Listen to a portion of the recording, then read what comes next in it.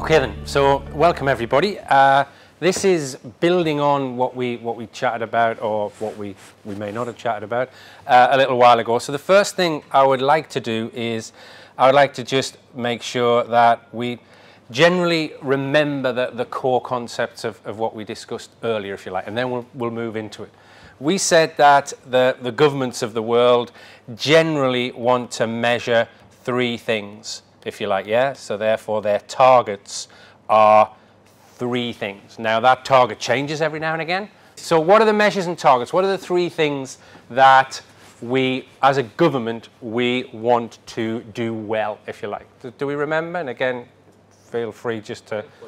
Employment, yeah? So therefore we measure employment, yeah? So therefore we want our unemployment rate to be a certain level, yeah? And the new guy at the Bank of England, as well as the guy who's just about to leave in America, kind of moved the focus away from one of these other measures onto this measure as a forward guidance to the market. This is what we want to do, and we'll kind of chat about what they are. Brilliant. What else? Inflation. Tremendous. This used to be our main target, and if you look at any of the websites, it kind of still is our main target. So inflation, movement upwards in prices. There are many inflation measures. We kind of looked at the CPI, yeah, the CPI, the Consumer Purchasing Index, which is what they mainly look at, if you like, the governments of the world. And the last one, GDP, so growth, yeah? So therefore we want our countries to grow, and we measure that growth with GDP. So therefore what we've got is, in the macro climate, the governments of the world want these three things to be all right, yeah? Now they've got what their measure of all right is, but that's it. So the other thing we chatted about was, what tools do we have at our disposal, yeah? So therefore there is the stuff that Mark Carney is in charge of. What policy was that? Anybody? Begins with M?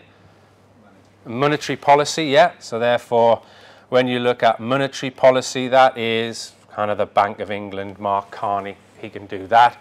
And that rears its head in the form of interest rates, and in the wonderful world that we are in at the minute, the asset purchase world, the quantitative easing, yeah? So therefore, monetary policy, they can mess around with interest rates, potentially. They can mess around with this thing called quantitative easing, which, again, is probably the key topic on lots of countries in the developed world's mind at the moment.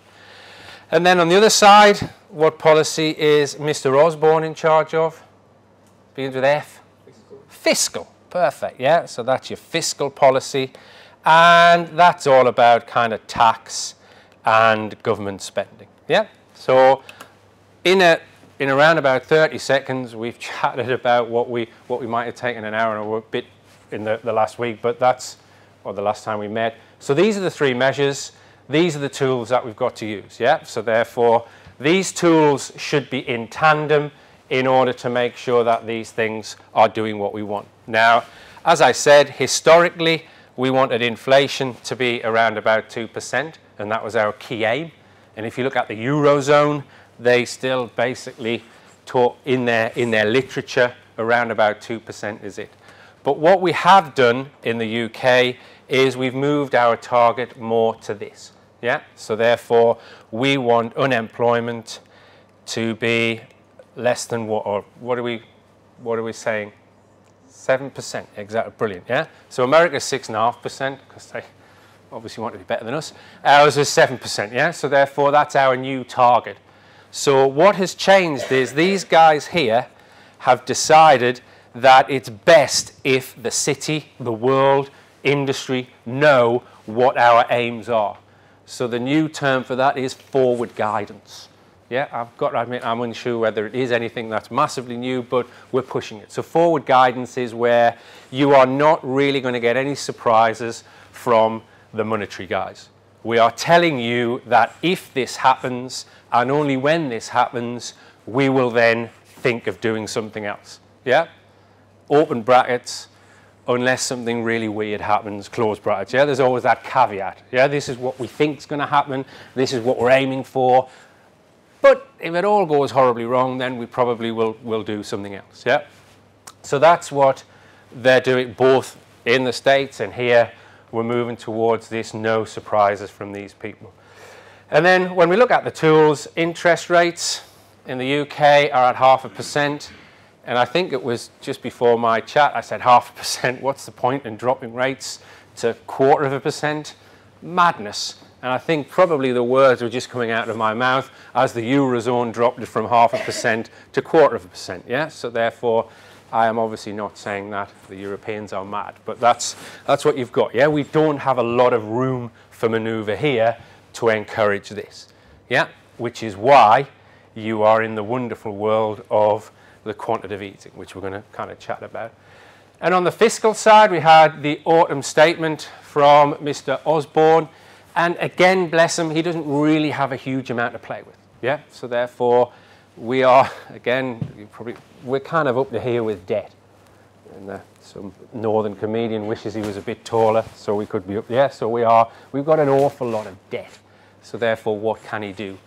The autumn statement, he said, was fiscally neutral, if you like. So therefore, if he was going to be spending money, he was going to be saving it. Yeah? So that's what we've got. And we'll kind of chat about that. So this is our situation in the UK. I picked a random point in time about 2 years ago and look at now, because what we want to see is, are we moving in the right direction? Yeah? So that and again, it just gives us a kind of a guide. So inflation, we know that inflation, we would like it to be around about 2%, give or take. Yeah? And early 2012, about January 2012, it was running at 4 and a bit%.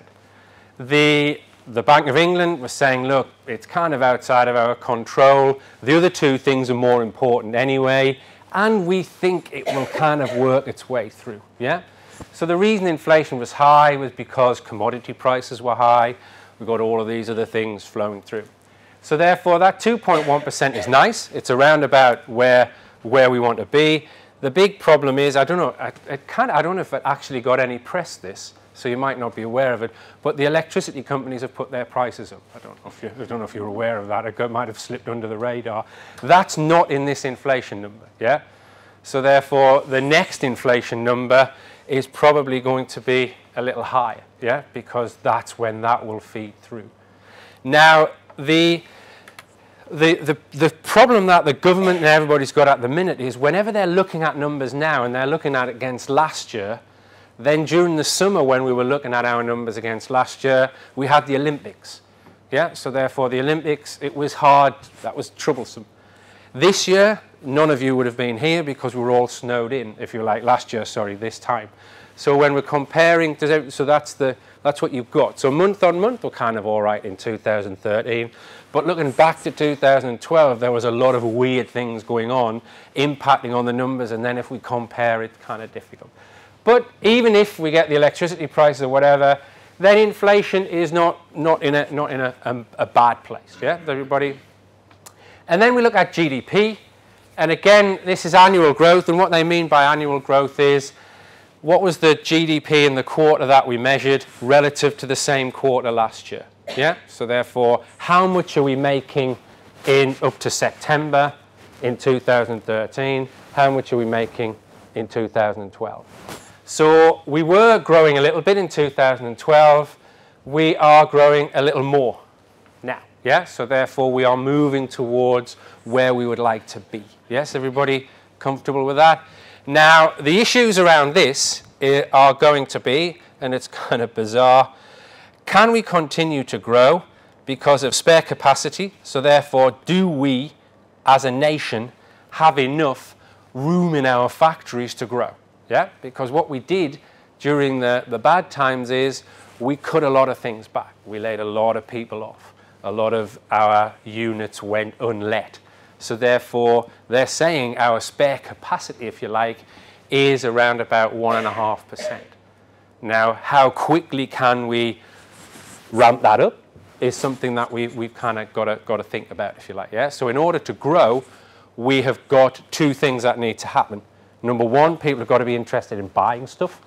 And number two, we've got to be able to make the stuff. Yeah, is everybody cool with that? So therefore, are we going to be able to make it at the rate that we want to make it? Now, obviously, spare capacity as far as the world that we're in is people who are able to do the job. Yeah, if I am making stuff, then I need a machine to make it. Yeah, I know you're all in awe at my technical ability there, yeah, but if we've got a machine to make it, but here in the service sector, it's kind of people like us. That's where our can we step in and do it. And the other one is the demand, and the main people who drive it are ourselves. Yeah, so retailers, that's you and I. We're spending a bit more, but the problem is that there is a worry that we cannot continue to spend at the same, or continue to grow, because, and this, our salaries aren't growing at that rate. Yeah, so we're spending, the rate at which we're spending more is higher than our wages are going up. Yeah, does everybody see that, which is difficult to sustain for obvious reasons. So therefore, but the thing about it is, if our wages start to go up, then you might start worrying about this. Yeah. So therefore, that if we need to be paid, and I'm just saying this in a very neutral way, I'm not saying it's good or bad, but if you've got to pay the staff more, then your goods might go up, and then the inflation. Yeah, does everybody? So that's what people call cost push inflation, i.e. the costs of making stuff push up the price. And then unemployment is working its way down, and we've said that our 7% is what our aim is. So we are moving very, very slowly but surely towards that. And that's where the estimates are. Everybody's kind of focusing on when will we hit this 7%.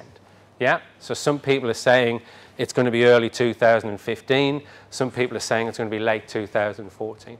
Now, the reason the market is focusing on this is because that's when the tools that we use to manage the economy are going to start thinking about changing. Yeah? So that's why everybody's focusing on that. At that point in time, we may start, and we're going to talk about this unwinding quantitative easing. Then we might start putting interest rates up. Then we might start, yeah? So that's where a lot of the analysis is going to. Rates, being a member of the Monetary Policy Committee for the last 3 years or so, has probably been really dull.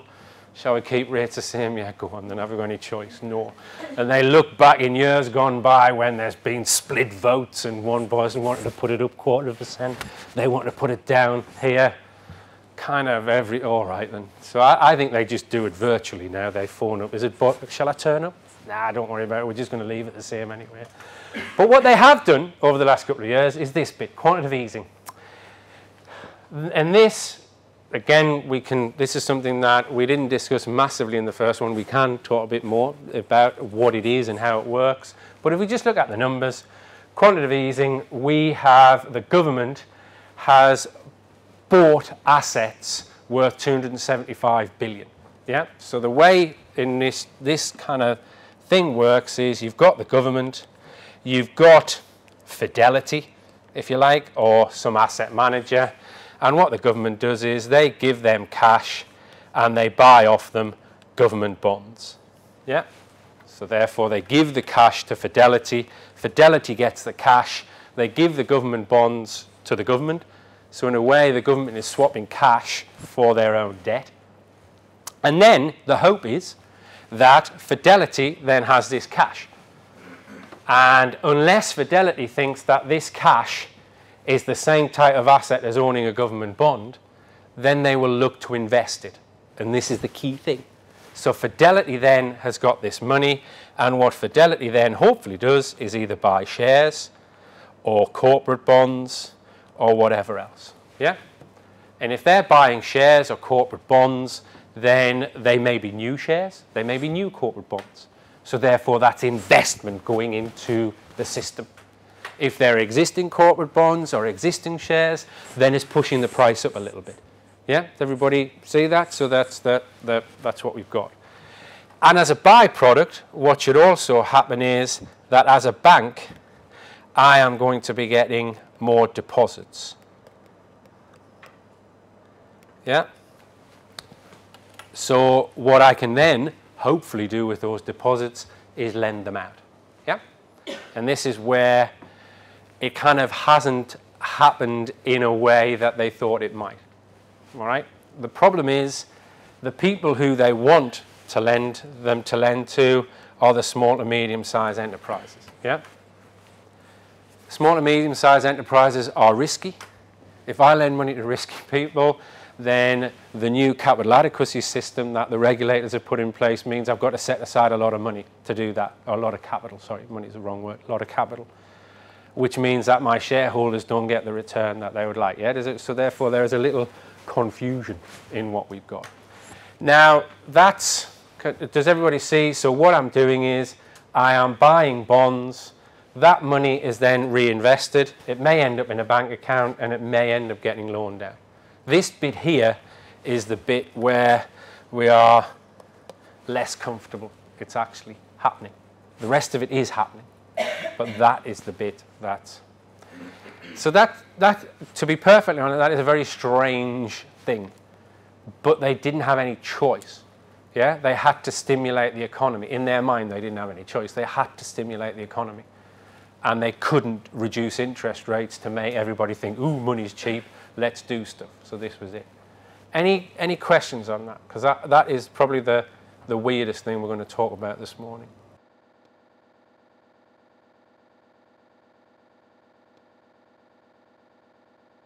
If it's kind of like the Royal Mail or whatever else, then were they existing shares? Probably yes. But if it's new shares, so if it's someone like Barclays doing a rights issue, they are raising money to do more business. So therefore, what you're doing is you're investing in companies. Yeah? So if it's new shares, I'm investing in companies. If it's new bonds, then I'm either helping companies refinance or I'm investing in them. But if they are buying the shares, if Fidelity are buying the shares from Aviva or whatever, then does everybody say the company doesn't get that money? It is just that demand for those shares go up and the price will rise. So if you look at the Standard & Poor's 100, the FTSE 100, all of the share indices, they are relatively high, and that it may be partly, he says maybe, trying to be the politician, that may be partly due to this. There's a lot of money lying around and I've got to put it somewhere. And therefore that will force those asset prices up. Now, is that a good thing or a bad thing? We'll have a little chat about that. So the hope is part of it, or a reasonable amount of it, is going to be going to businesses to help them grow. And if they then buy new machines, buy new factories, employ more people, we start to do whatever we do. Yeah? We start to sort of hit the three targets that we're kind of looking for. Money is a weird thing. It's a fickle, and they measure it in, there's M0, there's M4, there's the M25 or whatever, but there's M everything. So generally what you've got is there are notes and coins. So those are the things that they print, or I don't know what you do with a coin. You don't print it, I don't know, anyway. So those are the things that they produce. And then what you've got is you have got what you might call the total money supply. And this is where if I go to somebody, so therefore if the government prints £100 and then gives it to an individual, yeah, they then deposit that in a bank. Now what the bank can then do is the bank may have to keep 10% of that in its tills, if you like, just in case this person wants to go out on a night. But the other £90, it can then lend to other individuals. Yeah? So therefore they lend £90 to somebody else. So do you see that from the £100 that is printed, we've got £190 out there, because the money that they loan to the person who's got the £90, they then buy a car, that then gets deposited, and then the £90 that then gets deposited, that bank keeps 10% of it to one side and lends out. So this is the money multiplier or whatever.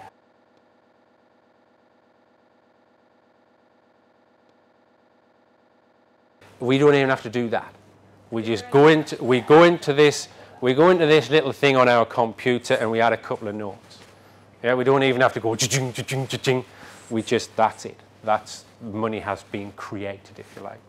And that's all because the total money supply in the broader measure is nothing to do with the notes and coins.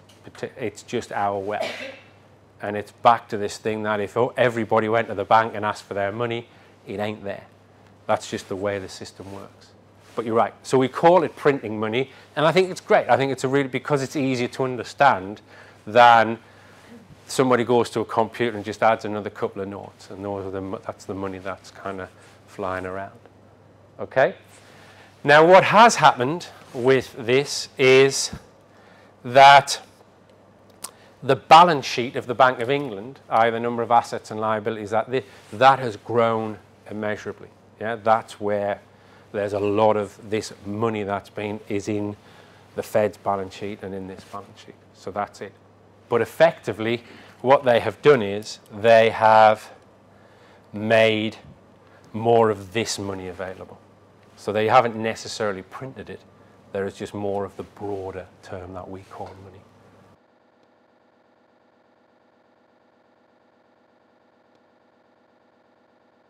Definitely, in a good way, if you want to grow, because the currency becomes cheaper, and therefore our exports are cheaper. The people who are upset are the people who need an apple, because i.e. not the fruit, but this newfangled machine, because at that point I've got to pay for that using dollars. My pounds are not worth as much, so that becomes more expensive to me. Yeah, so imports become more expensive, exports become cheaper. And if I'm trying to grow, that may be considered a positive thing. Okay. Yeah? Yep. But I then have to look at inflation, because it's going to have an upward pull on inflation, because if the basket of goods is primarily import, then inflation is going to go up. So you're spot on. And this is the problem we've got. Their argument was that the problems we've just discussed are kind of a tea stain on the carpet. The problem I'm trying to solve is my house is on fire. Yeah, so therefore there are different problems, and that's what their view was. Whether they're right or wrong, we'll find out in years to come. But you're right, there are problems, and that's what we're going to have a look at with doing what they have done. How come the inflation hasn't gone up? That is because so therefore inflation can go up in the simple word, it can either be cost push or demand pull. So cost push is the inputs into making the goods become more expensive. People have to put their price up.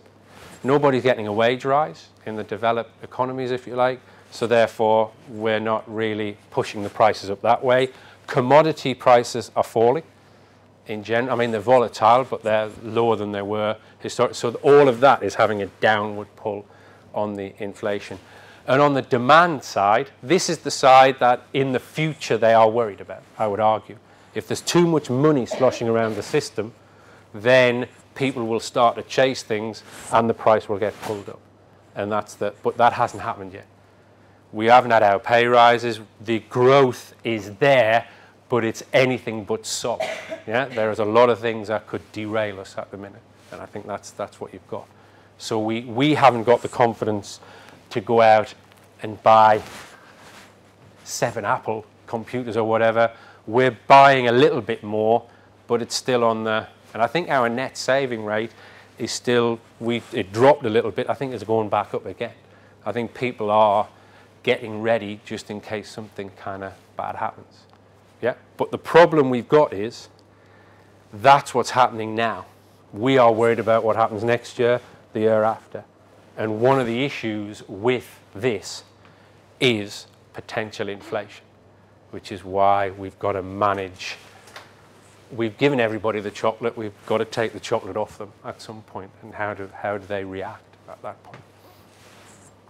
Brilliant. That okay? So, looking at that, that's quantitative easing. So they put another 100 billion in, yeah, in the 2 years. That was in 2012. They haven't done anything in 2013. So they figured the economy wasn't doing that brilliantly in 2012. It needed more of an impetus. It needed more help. so therefore they helped it. This year we haven't helped it anymore, but we've just left it the same. Yeah? And then you've got how much debt have we got? So the UK's debt to its output is around about 90%. Yeah? Before the crash, it was about 40%. So that's the headache that we have. At some point, we are going to have to get this back down to a manageable amount. Well, that is our bonds. So as far as the person who has bought the bonds, they are unsecured. So the majority of that is the government issuing debt instruments, if you like. So for the person holding it, it's unsecured. But we're different because it's a government, and even though they've got this level of debt, they own the photocopier. So they can give you the money back. As we've said, all I've got to do is add a couple of notes and say, there you are. You look in your bank account, whoa, I've given you your money back. That's fine. But the problem with that is, if I do that, is how much is that money worth? So inflation is the fundamental thing. And this is the bit that some people kind of got confused about. The deficit, this is basically how much our debt is growing by. So when you're looking at debt, there are two things. How much debt have I got? And is that debt going up or down? Yeah? So, and it's a nice announcement, it's a pleasant announcement, but it's got to be, in a way, put into perspective. The announcement is generally that our deficit is reducing. And I don't think a lot of people are fully aware of what the word deficit means at that point. That means our debt is increasing slower than it was in the past. Yeah, that's what deficit reduction means. That means I'm still creating more debt, but I am creating more debt at a slower pace. Yeah? 2018, 2019, if our predictions are reasonable, at that point we will have around about a balanced budget. What that means is we will be spending what we are collecting. Yeah? So whatever we collect in taxes and everything else, we will spend on hospitals. That will be balanced. If not, we will have collected a little bit more in than we paid out. Yeah? So we believe that our debt burden is going to peak 2016, 2017. And then it will start to hopefully drop away. But in order to pay the debt back, we need to make more stuff. We need the GDP to grow because that means more people are paying taxes, etc. So therefore, all of these are down to our predictions. Yeah? What we don't need is somewhere like France to say, well, actually, things are worse than we thought they were. At that point, everything just, and I picked France just randomly rather than a nation who may do it. But that's the issue you've got. Yeah, does everybody see that? That's the problem we have, if you like. So our debt is growing at a slower rate. That is partly due to the fiscal measures, i.e. the government is focused on austerity, as they call it, and partly due to the fact that the economy's in a bit of a better place. Yeah, the two things kind of go hand in hand. Okay?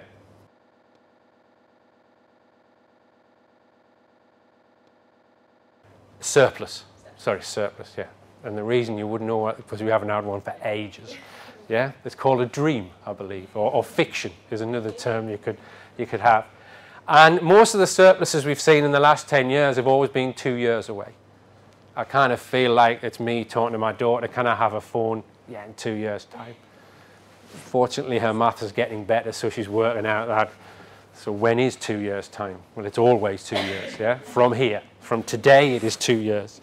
Next year, when will it? It'll be 2 years from then. And that's my slight concern with these types of numbers. We're always going to be better off then than we are now. Gordon Brown was the Chancellor. I'm not saying it was his fault or but that it was then. And we started paying off our longer-term debt at that point.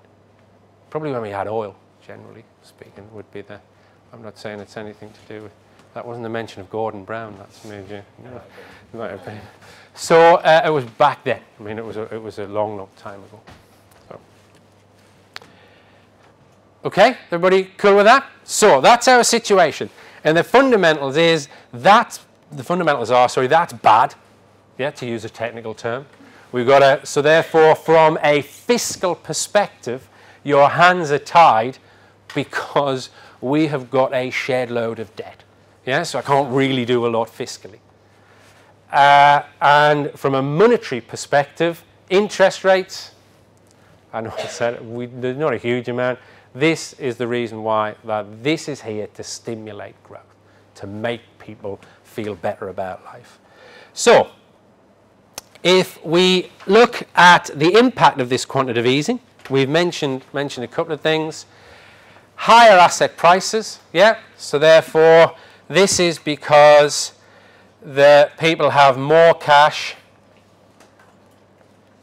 to buy bonds and equities, yeah?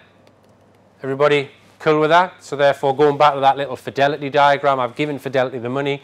They then take that money, they buy shares and bonds. So what we've had is the FTSE 100, which is our share index, is relatively high against if we didn't have quantitative easing, is the view. Yeah? Bond prices are higher than if we didn't have quantitative easing. And the key point to this, by the way, is the interest rates. So because we push bond prices up, that means debt is cheaper. Yeah? So your long-term debt is cheaper. And this is the thing that that's the first thing to change when we think the government policy is going to change. So 20-year debt, kind of 2% or whatever. But once we start unwinding, this is going to go up. And that will have an impact on corporates.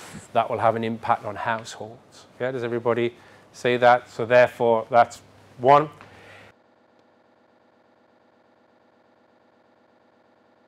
So what you've got is you have got if I am a corporate and I want 20-year debt, yeah, then the way the market works it out is what is the return that 20-year government debt gives plus a bit for the credit risk, i.e. the fact that you might not pay me.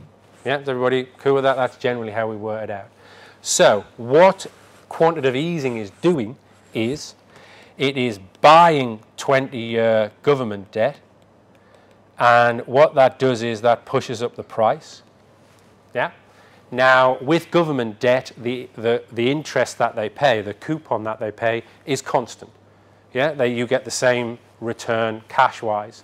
So if the price goes up, then what that does is it reduces the return or the yield. Yeah. So by pushing, and it's purely supply and demand. There are more people buying these things, the supply hasn't increased, so the price goes up. Therefore, the return I get on the bond goes down, and that feeds directly into that. So therefore, because that is lower, the 20-year corporate debt is lower. That's what you, from the 20, and that will be throughout the time periods, if you like. So debt is cheaper because of this. Debt is also cheaper because there's more money about, if you like, yeah? So we've increased the amount of money that's about, so it's easier for banks or whoever to get hold of it. There's another side of it. Policy signaling, this is basically saying that the key thing is before I increase interest rates, I am going to have to wind down QE. Yeah, so everybody, so therefore what the government is saying is we haven't started to wind down quantitative easing yet. We are still keeping this money in the economy. We are fully behind growth. We are going to continue to do this until our growth is secure. So therefore, in the marketplace, you should accept this and you should make your decisions based upon this. Yeah, that's what the signaling message is. Some of the markets say, yeah, whatever. Some of the markets might kind of, but that's what it is. It's saying growth is our core focus. And this is just to make sure that you know it's our core focus.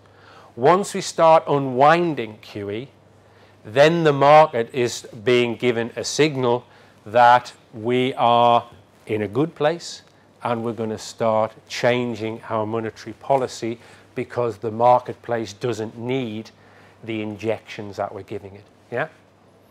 America mentioned it halfway through this year. The market spat their dummy out and acted in a very petulant manner, which is normal for the markets. And then they had to they had to come back, if you like.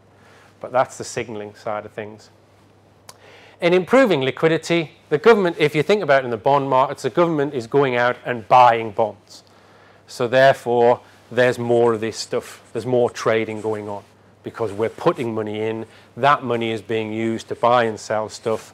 So therefore, if people want to raise new money in either the equity or the bond market, there's more money out there. Yeah, so the improving liquidity, there's just more money out there. Yeah? Now, the big question is it working? The short answer to that question, by the way, is I haven't got a clue. Yeah? So therefore, that's the fundamental answer to that question. But is it working? I would say that what the government states is that basically, and I've just written it down from this government report that came in, they say that most people in the UK are better off because of it. Yeah? And remember, this is all relative. So this is all relative to what we would have been without it. Yeah? The sad thing is, on this one, unless you happen to be a member of it, and maybe you are, the top 5% are the ones that are the best off. Yeah? Because if you think about it, the top 5% hold most of the equity, relatively speaking, hold most of the debt. And as these things are getting bought, what's happening to the prices? They're going up. Yeah? So therefore, everybody's better off, but they do not dispute that the better off are even better off. Yeah? If that's good grammar. Yeah? So that's fine. Would they have preferred that not to happen? Possibly. But it's kind of, it comes with the territory. It's very, very difficult not to do that. They argue that unemployment is a lot lower than it would have been due to the fact that people at least have had an element of funding. They've had stuff that they want that they can invest in. They are saying that growth is higher due to this. Yeah, so we've come out of it. And if you look at Japan, Japan kind of didn't do this, and everybody was worried about the lost decades, the lost whatever. So we're trying to avert that crisis. And the last but not least, they are saying that more companies survived due to this. Yeah, so there were less bankruptcies, etc. Yeah. Now, there are people who are saying that even if this may be true, when we wean ourselves off this, how is it going to be? Is the pain of coming down from this high going to be worth what we've had? And the short answer to that is we haven't got a clue. Yeah, because we've never done this. We have never unwound QE. This is the first time we've done it, so therefore this is the first time we're going to be unwinding it. So we don't know.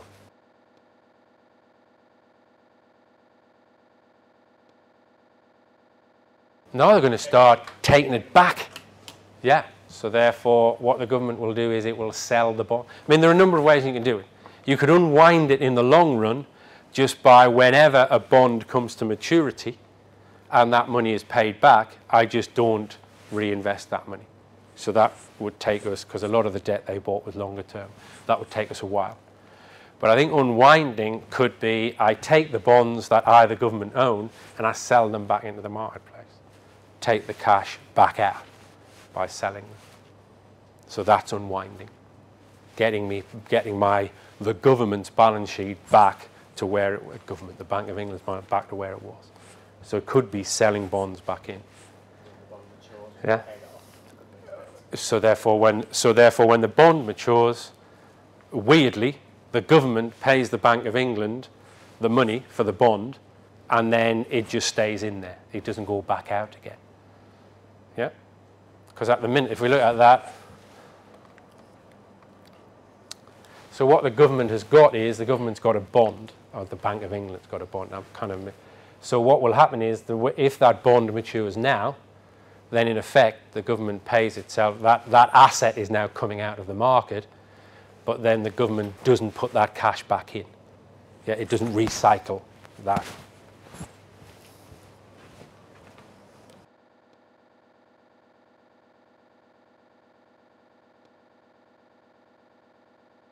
No, if with a government bond it doesn't kind of work, you pay me the interest and then you give me everything back at the end. They call it a bullet one. So it's not like our mortgage. Well, you can. You used to be able, so there are repayment mortgages and there are interest-only mortgages. A government bond is an interest-only one rather than a repayment.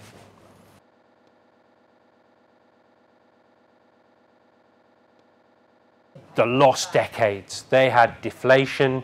They've had, their economy has just bobbed along for 20 years. Yeah? They're still the fourth biggest economy on the planet, but they have bobbed quite a bit. So therefore, they've suffered from deflation. They haven't had growth. They have had kind of just their people weren't buying things because they knew if they waited until next week, they'd be cheaper than if they bought them now. So the whole thing, it's just your economy slows down. And that's what they've lost 20 years worth of growth, potentially. Yeah. And we don't want that, apparently. Yeah. The negative side of this, by the way, is if you've got any cash, it's earning you nothing.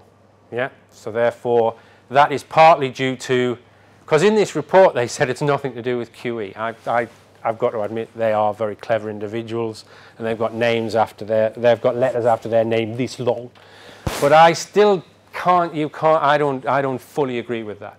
Now, our interest rates that we get paid in our deposit accounts, partly driven by the 0.5% set by the government, not by the Bank of England who's doing the QE, but it's also partly due to how much money is out there.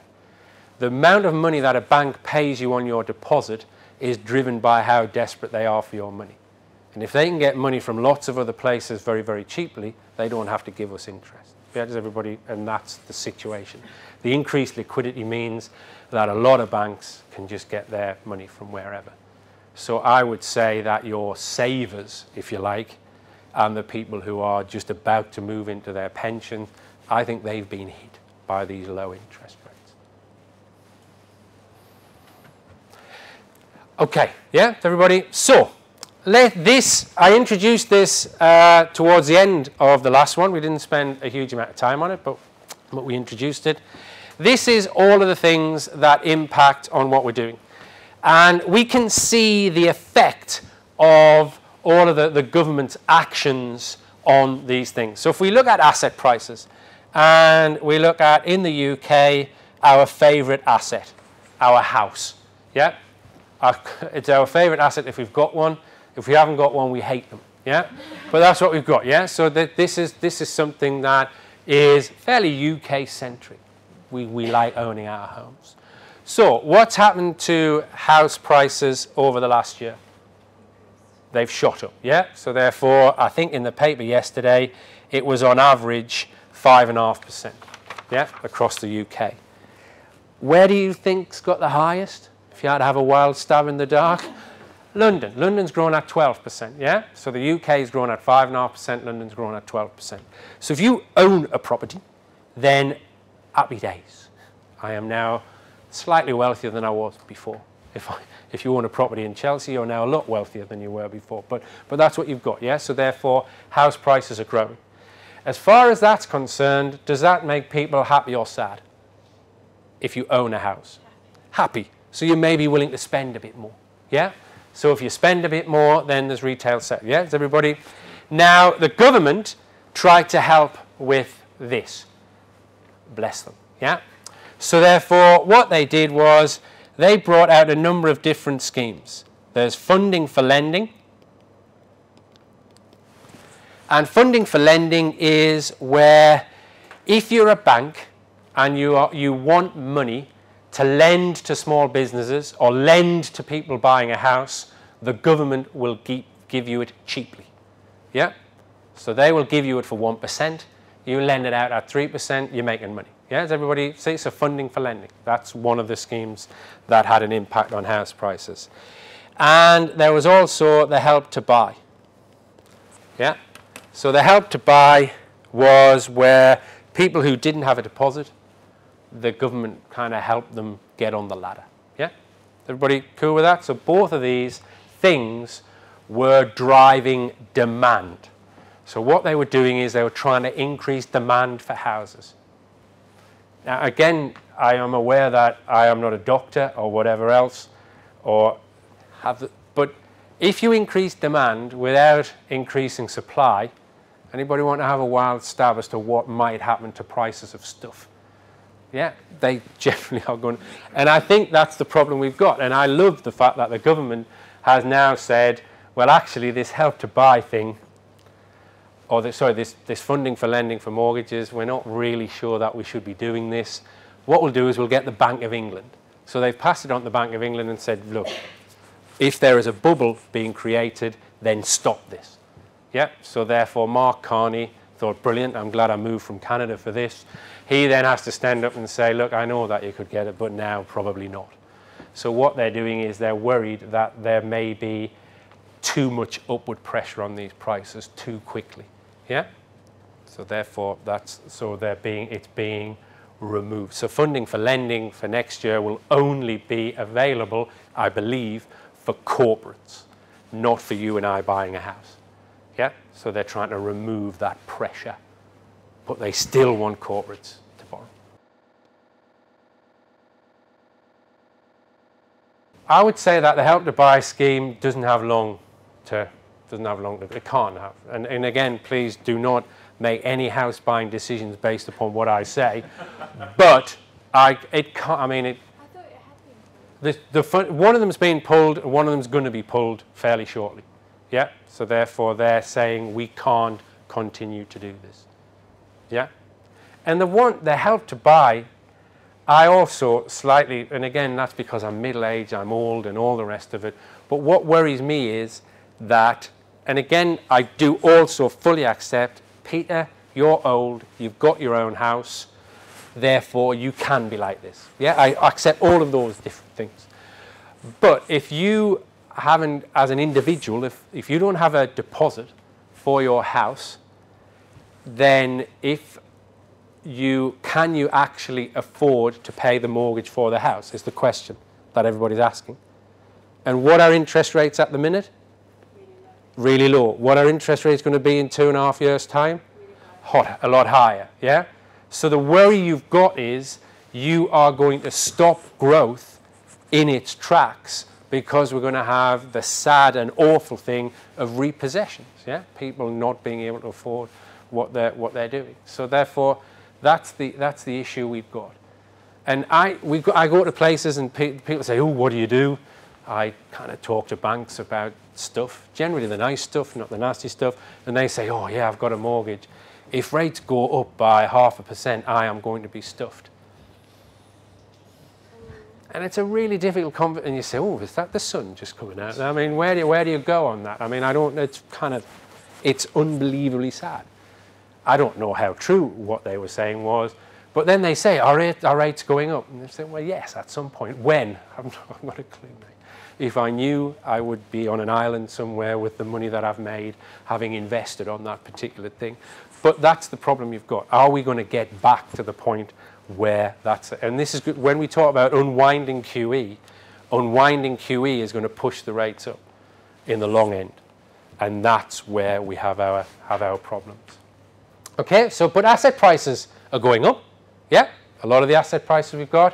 What about business confidence? Confident in the business world? There is lots of stuff on this. So the Purchasing Managers Index, which we call the PMI, this is where you ask the purchasing managers in the UK, how much are you buying in relation to what you've bought in the past? If it's above 50, that means we're growing. If it's below 50, we're shrinking. Yeah? cool with that. Don't ask me why we picked that. But the Purchasing Manager Index in the UK, 54%. They are full of vim and vigour. Yeah? So therefore, we are growing. Factory output and orders, the highest it's been for 18 years. Yeah? So that's our factory output and our orders. Highest it's been for 18 years. So therefore, the business world is feeling kind of cool about life at the minute. Yeah? Their earnings, some of them are all right, some of them are less positive, but they believe we are on the way up. Yeah? In the service sector, we're doing all right as well. In the UK, we need the service sector to kind of grow. Unemployment is on its way down. Yeah, to everybody. So therefore, unemployment's on its way down. Business confidence is on its way up. Our asset prices are kind of fine. The only thing that I think consumer confidence is suffering from is our wages are not really going anywhere. And we've still got the uncertainty of what's going on. And that's what we need. We need you and I to feel confident enough to go out there and spend. Yeah? That's because over 2/3 of our growth comes from our spending. If we ain't spending, we ain't growing. Yeah? From the government side of things, by the way, public spending is down. Yeah? We're still spending a bit, but that's actually going to turn negative, relatively speaking. The government is going to start spending less than it did last year. So therefore, that's going to have a downward pull. As I mentioned, our exchange rate, over the last couple of months, our exchange rate has got stronger against the euro and the US dollar. That might have a slowing effect. Most of our exports go to the Eurozone, so therefore, if we become stronger against the euro, then that might have an impact. The reason our rates are getting stronger is because we've got lots of good news. They don't have as much good news. So therefore, the market thinks, if anywhere, interest rates are going to go up sooner, it's the UK. The UK is growing, statistically is in a better situation now than America and Europe. Yeah?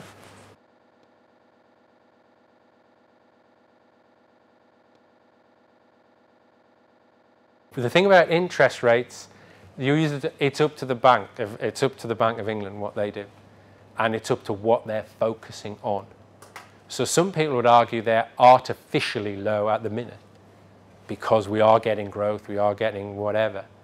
And they have been at historically, this is still a low level. I mean, when you think about it, 3-4% is not an unusual rate of interest rate. So therefore, they are going to keep it there until the growth is solid, is their argument.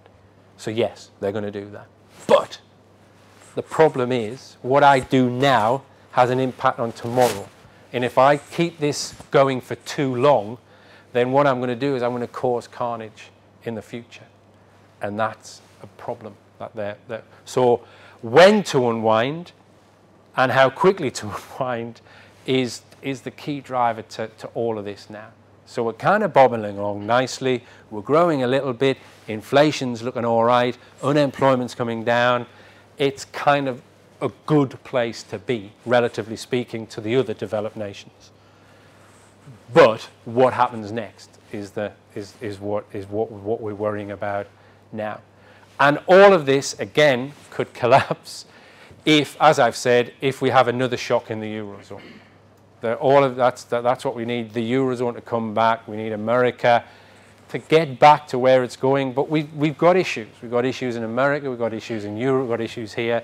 If any of these issues raise their head, then that might be problematic. And that's the issue we've got.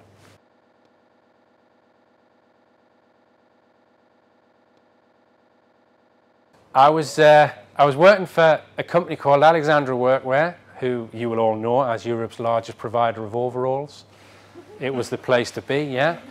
So I was sharing a flat with two lads. One of them worked for a chocolate company, one of them worked for a lager company, and I worked for somebody that produced work clothing. I didn't really add a lot to that particular flat's entertainment.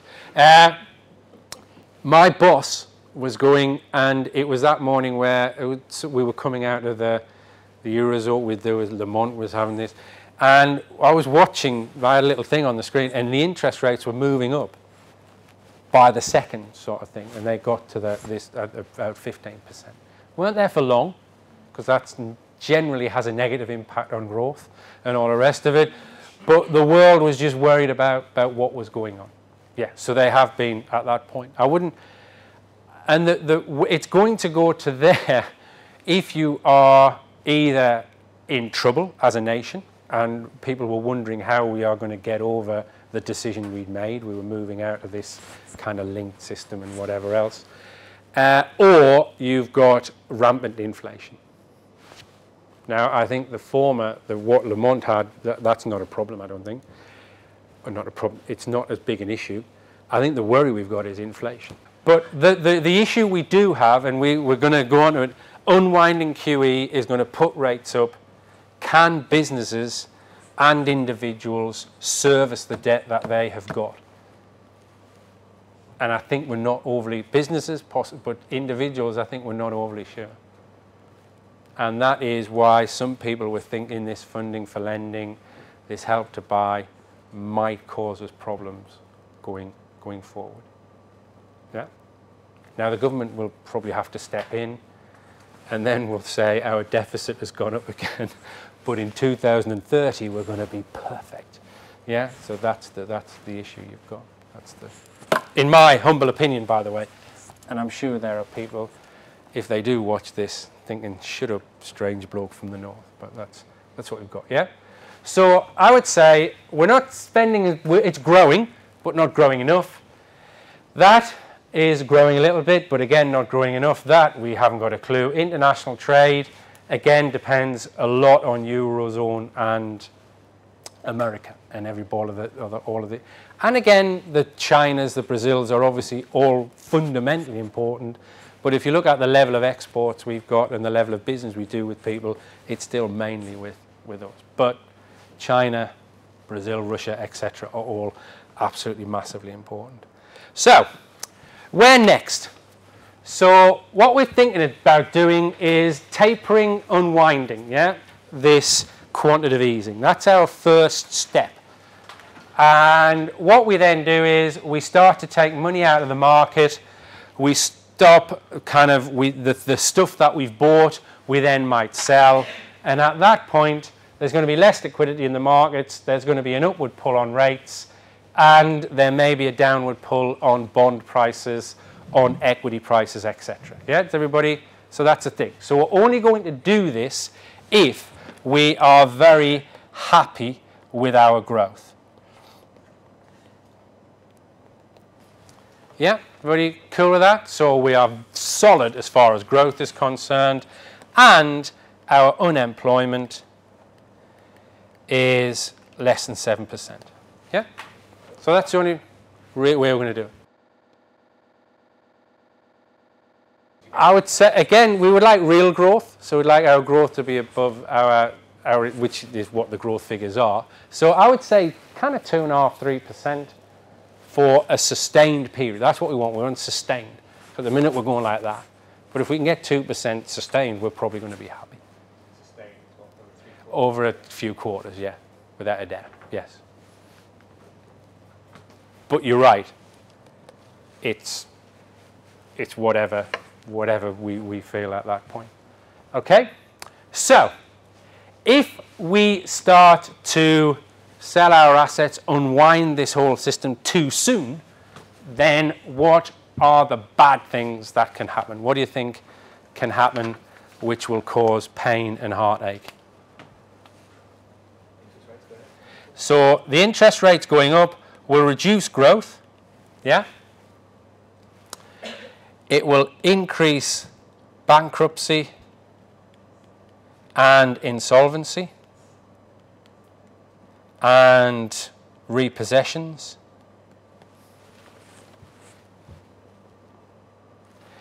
Which will then put pressure on our banks.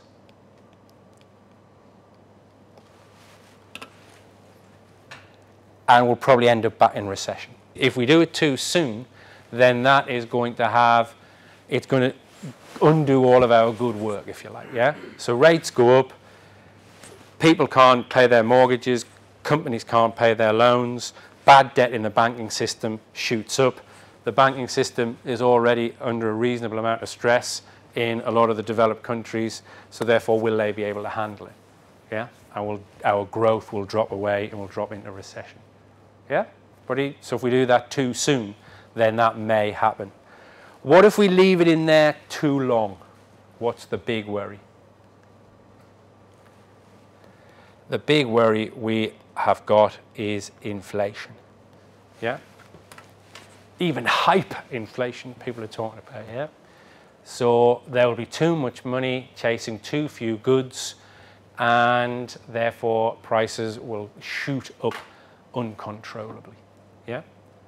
So we will have a lot of, so kind of people are talking about double-digit inflation. I can't say that, but I didn't see 2005 happening. I didn't see 99 happening, but that's what you've got. So therefore, the big problem is too late is inflation. And again, if inflation starts to shoot up, it will have a dampening impact on the economy and on everything. So it's kind of like Goldilocks and the porridge, if you like, yeah?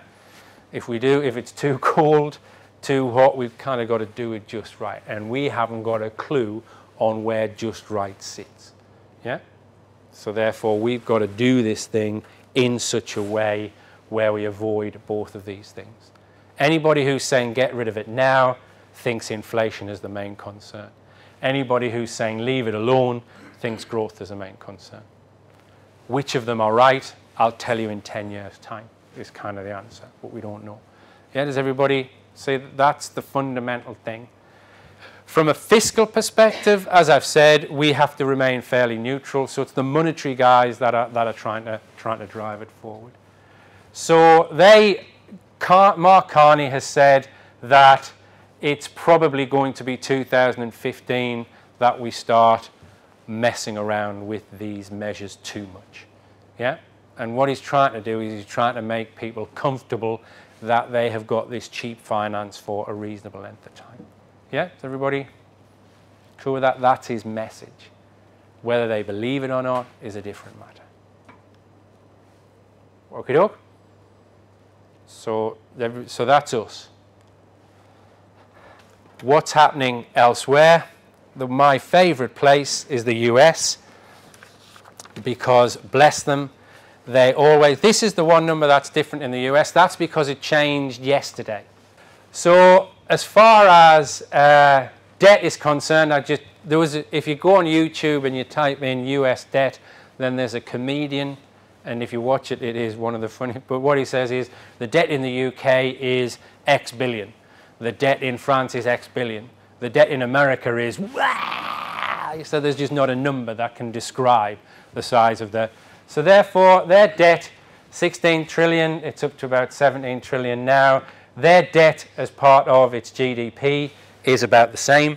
And again, it was around about 60% before the crash. Now, in America, inflation, they're worried that it's possibly going to get too low, yeah? So therefore, there's less stimulation. GDP growth slowed down a little bit. They're hoping it's going to go up. Unemployment moving towards their 6.5% thing, yeah? So America has already dipped their toe in the water as far as tapering's concerned. Because what they did was they said they were thinking about unwinding in the middle of this year. Does anybody know what happened in the middle of this year when Ben Bernanke announced that he might think about unwinding? The markets tanked. Everybody was, so you talk to some 70-year-old professor who is living and you say to him, growth prospects are good, inflation under control, unemployment on the way down, what happened to the equity markets? He's not going to say they tanked. The reason they tanked was because Bernanke said we may be getting close to the point where we unwind. And everybody just panicked. You can't do that. That was in the middle of 2013. Yes, that was this year. 2013 this year. They all blend into one. So that was in the middle of this year. So I'm really sorry about that. So that's what we've got. So our first attempt at mentioning unwinding this thing has ended up with, did you think I said that? Well, what I actually meant was this, and we're kind of pulling it back. So we don't know, that's a bit of a problem. America puts in $85 billion a month, because they kind of can. And one of them is, instead of buying government bonds, they buy mortgage-backed securities in the States. Yeah, as well as, so therefore they have a broader range. Again, to put money back in for the housing market. And they have this thing called the Maturity Extension Program, which obviously the markets cannot use such long words, so we changed that to Operation Twist. And this 45 billion is where they issue short-term debt to buy long-term debt. Yeah? And if they're buying lots of long-term debt, then what happens to the price of that debt? It goes down. What happens to your interest rates? So the price of that debt goes up, your interest rates come down. Yeah, it's everybody. So Operation Twist is all about keeping long-term interest rates low. They said they were going to do it, and then they said they were going to stop doing it, but they haven't. But they've got about 85 billion going into the market. When are they going to stop doing that? Again, we don't know. Janet Yellen is coming in to take over in February, I think, bless her. So therefore, she's going to have to decide when to. But I know we're kind of running out of time, I think, but this is the big thing that's coming up in America. America's system has two weird things. There's government funding and there is the debt ceiling. Both of them we had problems with last year. I remember the government kind of shut down, all of the parks shut. They've come up with an agreement, Democrats and Republicans, it's passed one of the houses, and they believe that so therefore we're not going to have parks shutting down, government organisations shutting down for the next 2 years, if it passes the next bit, and it probably will. But what we don't know is the debt ceiling. The debt ceiling at the minute is 16.5 trillion. We're already at 17.2 trillion. They're only doing it using special measures or whatever. There is going to be another vote on this thing. And that is the one thing that everybody on the planet thinks could derail everybody's growth. If America does not sort this out, then that's a problem. Yeah? So you've got the Republicans and the Democrats, two totally different views on life. And that's kind of a bad thing. If they don't sort that out, then it's carnage. And bless him, Mr. Ryan, when he was announcing this, finished his speech by saying, but the debt ceiling is another matter. Yeah? And my final point, because it's got a typo in there, is Australia, it's 3% and 2.2%. And all I want to show you is that we're where we are, but elsewhere in the planet, people are in a different. Australia is worried about dropping into a recession. If you look at its numbers, its GDP growth is slowing, its unemployment is going up, it's cut interest rates in 9 of the last 12 months in order to try and stimulate the economy. The one positive for these guys is their debt to GDP ratio is about 20%. So they're at a slightly different place. But they're worried about a recession. So Australia, a huge exporter of commodities, the 12th biggest country GDP-wise on the planet, is worrying about dropping into recession. The Eurozone is worrying about everything. And if you look at the Eurozone in total, it has the biggest GDP on the planet. And it's in a big, big muddle at the moment. So what we've got to do is, when we're on tapering or whatever, we've got to be aware that it's not necessarily in our own hands. Okay?